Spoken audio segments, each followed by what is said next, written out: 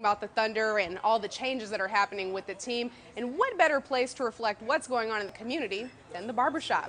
Corey Scissorhands Sutter always has the scoop, but even he wasn't expecting to lose the latest star player so soon. 2 years later, he out of here, going back home, but I ain't mad at him, you know what I'm saying? I'm just happy we got a team. Now nearly everyone inside his FadeNup shop feels Russ is next, even his biggest fans. We needed a clutch shot. Who did he get the ball to? PG.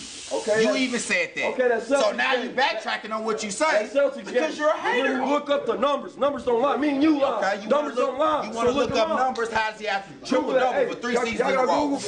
We don't need no point guard that's shooting the ball 41 times a game. We don't. Scissorhands believes the blame for change falls on the organization, not Russ. I'm the leader of my team, so if I got some barbers that can't coexist with each other, it's up to me to make sure it happens. So it starts up top. But no fan can compare to Thunder Boy Wonder. True Thunder fans, thunder up no matter what. Hey, thunder up, thunder up. He just hopes the city remains loyal to the team. You either rolling or you folding.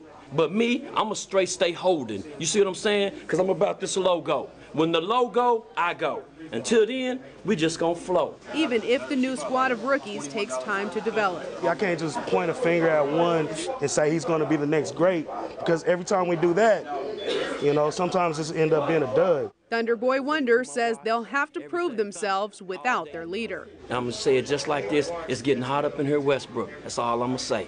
So there's obviously lots of different opinions on this matter, and the discussion is far from over. But one thing's for sure, everyone's watching to see what happens next. From the FadeNup Barbershop, Jesse Mitchell, Oklahoma's Own News 9.